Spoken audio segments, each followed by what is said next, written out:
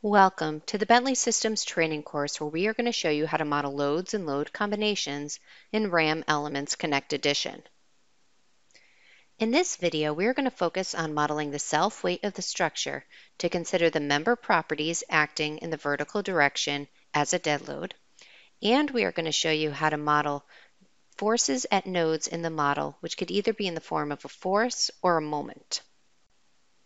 We will now turn our attention back to our sample model. For this first exercise, we're going to be defining the self-weight of the structure. The first step in this process is to determine your active load condition. To do that, we're going to go down to your Load Conditions pop-up menu in the status bar at the bottom of the screen, and we're going to make sure that a dead load case is currently selected. Next, we're going to go over to the Data panel and select the General tab, followed by the Self-Weight icon. Now the vertical axis in RAM Elements is the y-axis, and the positive direction is pointing up. So what we want to do is instruct RAM Elements that the gravity load should be acting in the negative y direction. We can simply do that by clicking on the Enable Self-Weight in the negative y direction icon that's available in the Spreadsheet tab of the ribbon. Now you're going to notice that the y multiplier is automatically going to turn to -1, which means that now self-weight will be considered within the current dead load case. RAM Elements will now be able to calculate and apply the self-weight of the structure using the section properties and materials that were assigned to each particular member and shell element in the model. Next, we're going to show you how to model nodal loads in RAM Elements. To do this, we're going to return to our Data panel and select our Nodes tab, followed by our Forces and Moments icon.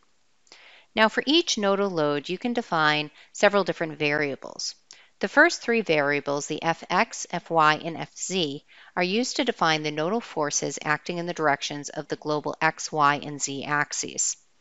Adjacent to that, you're also going to have your Mx, My, and Mz, and these are used to define moments acting around the global axis.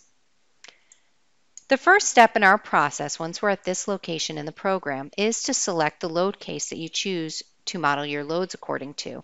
And for this model, we're going to go ahead and select the dead load case. Your second step would be to select the nodes you want to apply these forces to.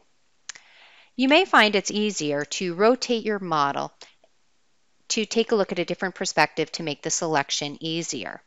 For this particular model, I'm going to view my front XY view of the model, and to get this pop-up menu, I can just simply right-click in the display area. Now I can go ahead and unselect everything by clicking anywhere within the display area, and then I can draw a fence around the nodes I choose to select. You're going to notice once I select those nodes, they're now going to appear in the Data panel. For nodal loads, I'm going to enter the load directly into the Data panel, and I'm going to apply a vertically downward acting force of 0.5 kips.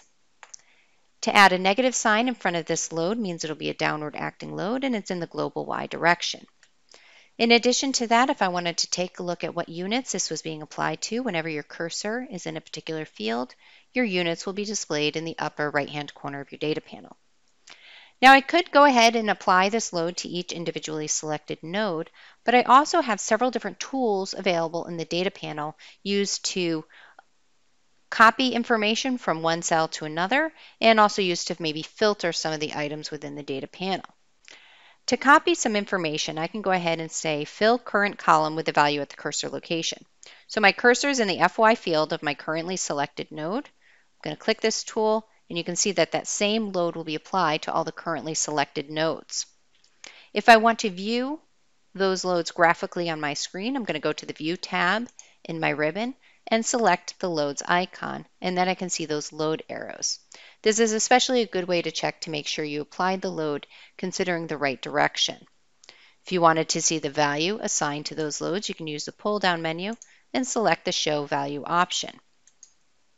Lastly, if you want to clean up your display, we can go up to Reset Our Display using the Turn Off All Display Options icon available in the Quick Access toolbar.